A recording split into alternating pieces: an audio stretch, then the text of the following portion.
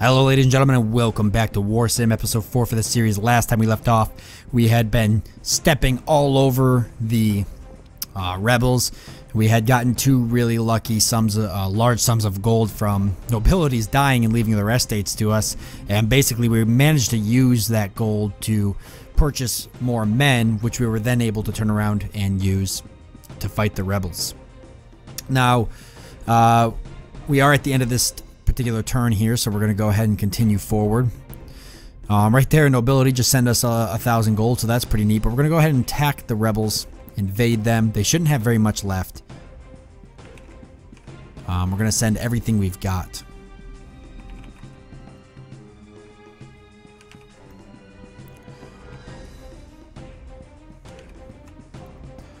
I'd love to get some more knights. Alright. Ooh, I gotta scroll down. Give me a second. Here we go.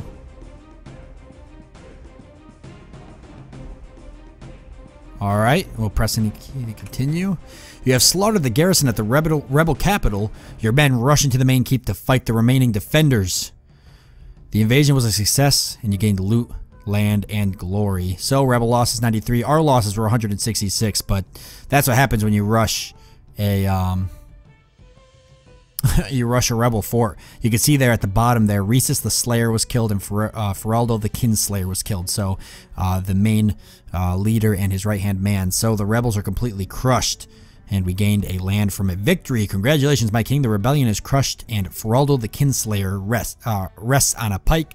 There are many who now declare their allegiance to you. We got 10 opinion, 25 knights, 500 soldiers, 50 bandits, 50 tribal, 800 peasants. Awesome. Fantastic. I'm super excited.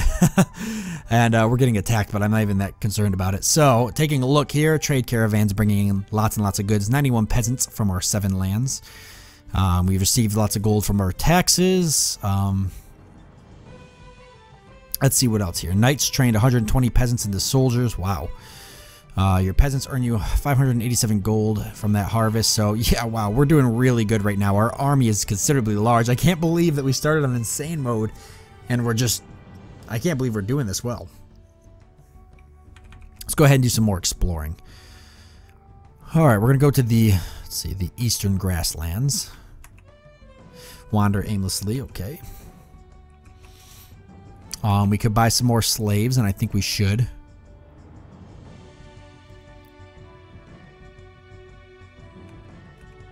Let's go ahead and buy 200 of them.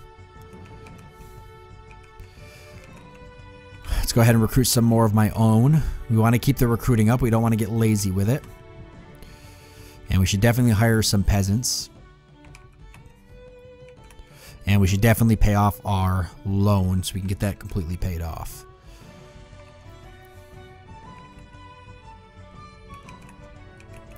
Let's go take a look at the arena now. Grand Champion.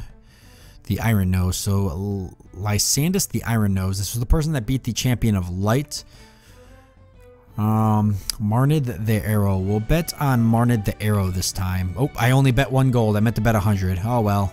Well, we lost our 1 gold, so I guess all is well. We got a lot of men. We're going to want to start doing some more attacking. We're also going to want to start paying back our allies for helping us out. So, I don't know if I'm going to... Let's see. Do I want to do it this time around? I don't think I'm going to do it this time around, but slowly over time we should start paying our allies back. Because that would be the right thing to do. Let's go take a look, though. The rebels are no more. But who do we fight next? We've got the bandit horde, some goblins, some independent territories. Let's take a look at the bandit horde. Fenora the Bandit Overlord, total men 139, total gold 2003, total lands 5. Faction relation, bribe them to stop raiding you, bribe them to disband, and then we can learn about them. We could probably crush these guys. 130 men really isn't that much. Let's go ahead and end then. So we can attack the Bandit Horde. We should do that. We should crush the Bandit Horde. Also nobility there, sending us another 1,000 gold. We're going to invade. And we're going to send all of our peasants. We're just going to send everybody because it's been like working for us really well. 419 slave soldiers, 617 soldiers. 24 knights. Wow. Like, from where I started and where I am now is a huge difference. I'm sorry, but I can't believe it. I feel so good right now. The invasion was a success, and you gained loot landing glory. Bandit losses 29. My loss is only 1. One of my peasants was killed, and we gained a land. We are being attacked, but we're just going to let that roll through.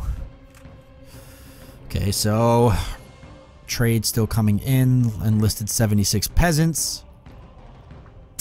How many did we turn to? Okay, 105 peasants to soldiers. Good. Good things. Good things happening. Let's get some more peasants. 100 to be exact. Because our peasants now are being turned to soldiers very, very quickly.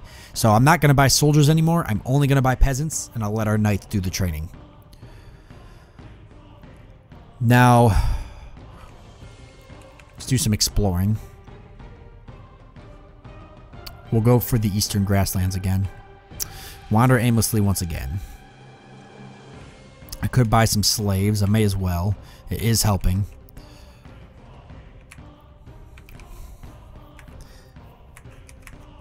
And we should also pay off some of our loan. We don't want to forget to do that. Because we're doing such a good job of getting it paid off.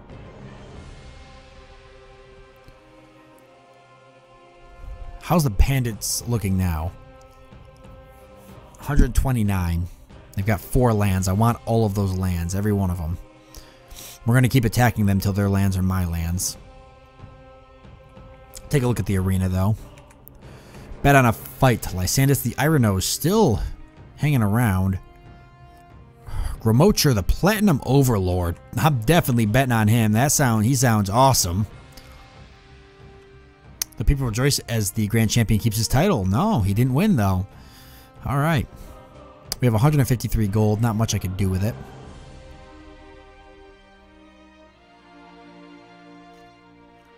So, we'll go ahead and we'll end our turn. We're going to take on the bandit horde again. We're going to invade them. And we're going to send everything we've got.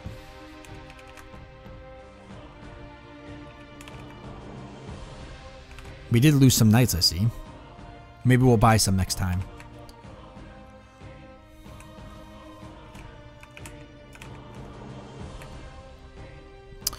Once again, we only lost a peasant, but we killed 32 of their guys, and we got some more land from it. Okay, trade coming in. Enlisted 47 peasants from our 9 lands. 3 free outlaws enlist. Knights train 105 peasants into soldiers. Your peasants earn you 377 gold. Okay. We are going to hire more peasants. 10 of them. Actually, 20 more. And I want to get a knight. Just one. I want to explore north this time. The Brawler's Pit. Let's take a look. Okay, so we can watch a fight. We can bet on a fight. We can buy the pit for 15,000 gold. Why don't we bet on a fight for fun? We got a dirty fighter and a rough goblin. We're going to bet on the dirty fighter because he's a dirty fighter. We're going to bet 100 gold. All right. Beating each other down. The dirty fighter landing some punches in. There we go. And we won. Got some extra gold there. We could bet on another fight. It's kind of fun. Red rough veteran, blue rough veteran. Well, that's kind of tough because how are you supposed to know? You know, they don't have cool names. Guess we'll bet on the red. Well, 300 down this time. Oh, the red was a good choice. Want a little bit more gold. All right, let's go ahead and visit the Royal Bank then and pay some of our loan off.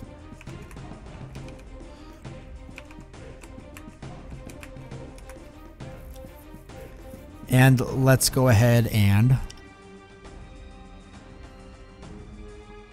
see. We could recruit more peasants. Public opinion's nice and up there. We should start paying back some of our allies.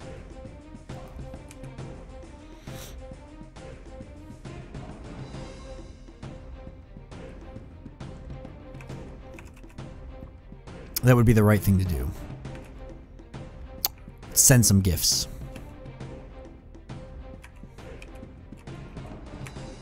Keep our allies on our side, right? We're going to end our turn and attack the bandit horde again.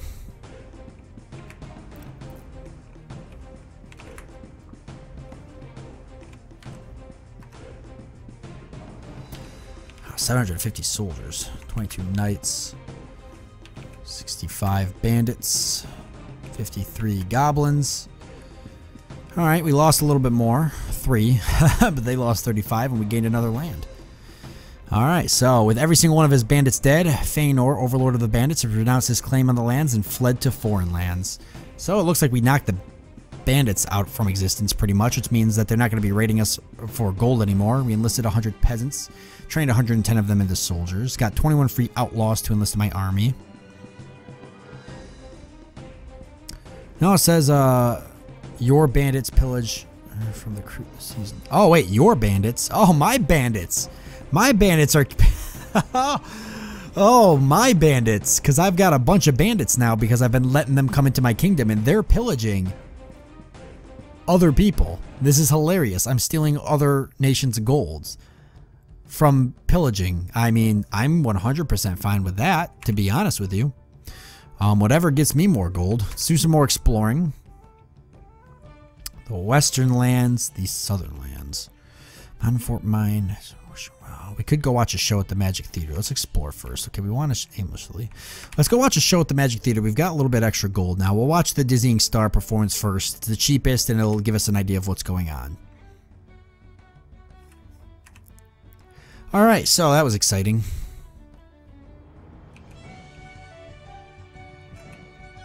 That was a waste of 400 gold. Let's go ahead and go to the Royal Bank here. So now we know. That's all that matters. Oh boy, our current loan's 666. Pay some back. Let's recruit. Let's hire 2 knights. And recruit some peasants.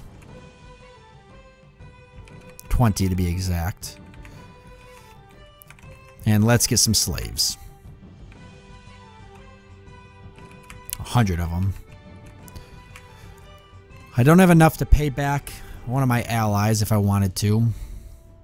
Unless I was to gamble it. I guess I won't worry about it. I should start looking into hiring maybe some staffs or some champions. If I hire a champion, what... Oh, here we go. So I can hire champions. That's kind of cool. We don't have the gold to do it. So we won't worry about it just yet. Spy Master and a Court Gesture.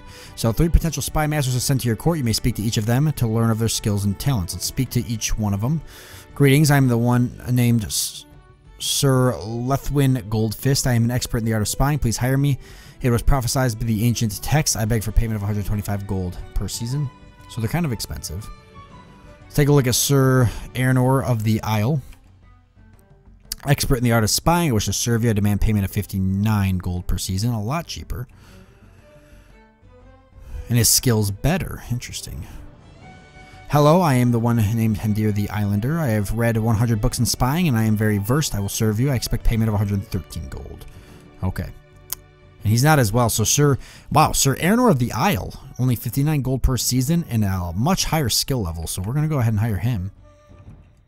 And I believe that helps us get better spy reports when the spy reports come in, and I'll show that when we get to it. Let's go ahead and end our... Well, actually, who are we going to attack next? Because the bandit horde's no more, and the rebels are no more. We've got the Goblin Kingdom of Krut and the Goblin Kingdom of Arek, which is what we've been looting. And then we've got the independent territories, and we don't really know how strong they are. We're at war with 2 of them, so we should maybe try to finish one of them off. They've got a lot of units, though. How about the Fierce County? They've also got a lot of units.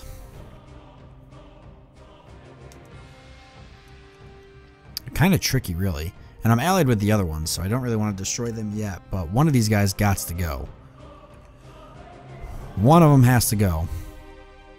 We've got the Goblin Kingdoms. We could start taking them on. They have a lot of gold, some land, and much less men. The Kingdom of Krut was one of the 2 largest goblin clans in the land, rival to the Kingdom of Arek, and vast in number they are known for their tribal nature. Okay, how about the Kingdom of Arek then? 854, they're much more powerful. Okay, the same thing there. So why don't we attack the Goblin Kingdom of Krut maybe? Or we could attack some of the smaller bandit caps. Put them in their place. That would be a good idea. Why don't we do that? Since the bandit horde is destroyed, the rebels are destroyed. Ooh, what's this? A passionate speech by one of your lords rallies the men. They grow restless, waiting for the next fight. +1 opinion. Cool. So we can leave the Goblin Kingdoms alone, and we can attack the different bandits. The Silver Frost Front, the Brixus Killers, the Unlawful Shields, the Pink Wolverines, and the Weevil Southern Rogue bandits are destroyed, so we don't have to worry about them. There's an Undead Horde, but we're not going to touch. That. Let's try attacking the Silver Frost Giants just to get a feel for what we're dealing with. We're going to invade them because we want to keep earning land if we can. 641. We're just going to send everything.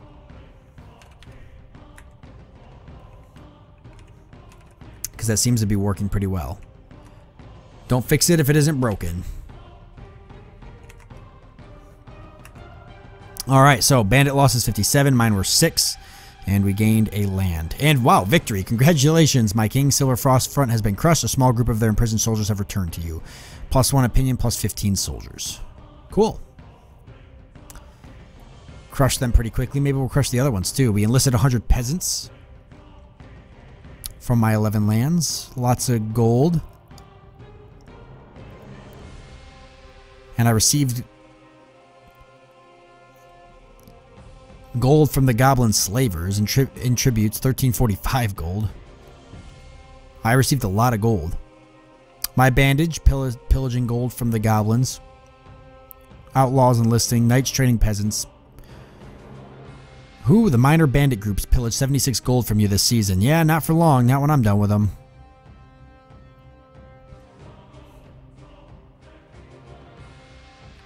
I'm going to destroy these guys. Okay.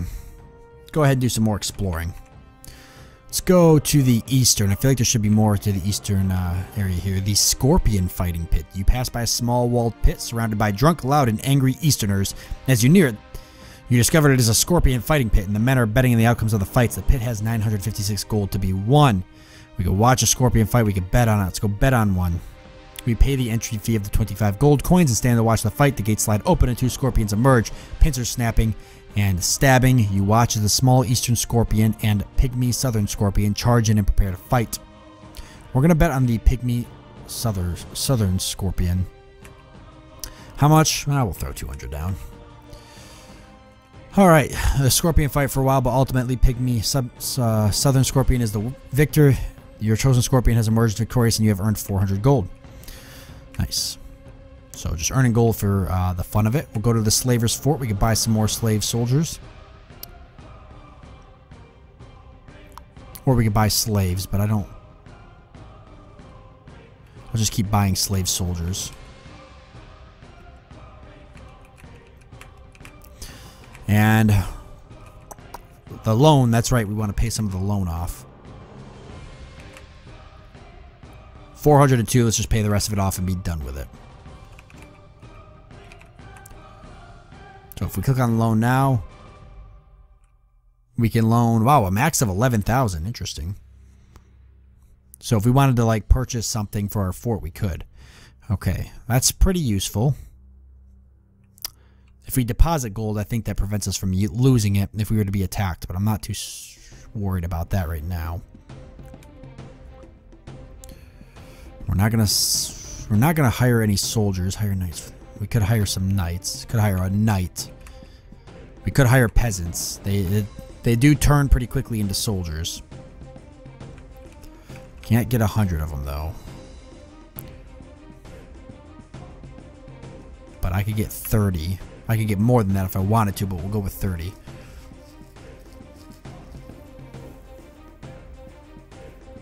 We got 11 land though.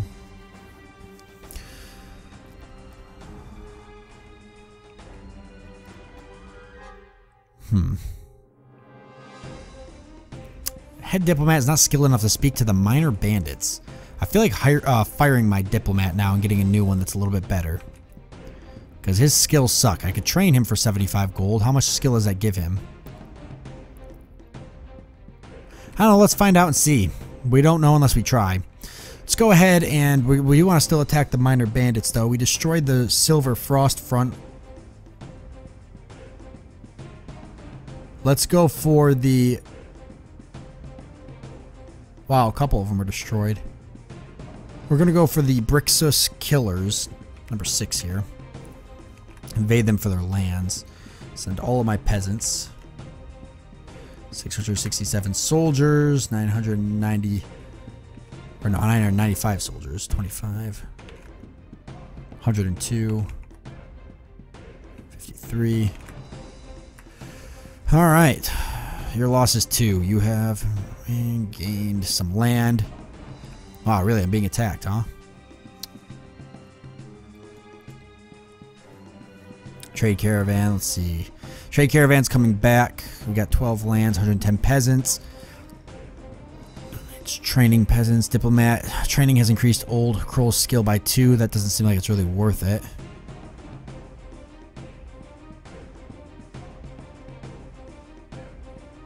Amid rumors of a terrifying monster stalking the lands, a great deal more men joined the local militia forces. Seems like a good thing. Let's do some exploring. Let's go to the north. Nothing. Let's hire some more peasants. 40 of them to be exact. I think I might save up for something for my fortress. What do I want to save up for? The armory would be a good one.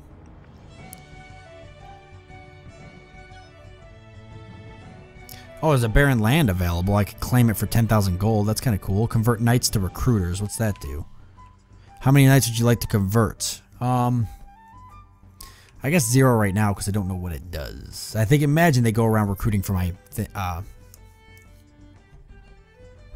fort. But oh, the nobility quarters. We're gonna go for that. It gives a chance of recruiting 1 to 5 knights, new knights per turn. A chance of recruiting 1 to 5. So I'm guaranteed to get 1 knight every turn. For 10k gold, I mean 10k is a lot, but if I get 5 knights every couple of times, that pays for itself in what, 4 turns? So, because it's 500 gold for a knight. And knights are pretty powerful. I like the training grounds though too. Trains 1 to 50 men per turn, but we'll go for the knights, I think, because the knights train peasants.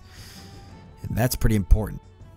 I've got a lot of gold, so we're going to save up for the nobility quarter, I think. So we don't want to spend gold unless we need to or have to.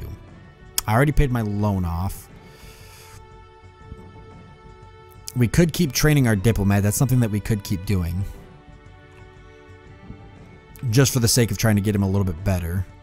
His wages will probably remain cheap even if we keep training him. I could just fire him and view somebody else, but... Or hire somebody else, but we'll see.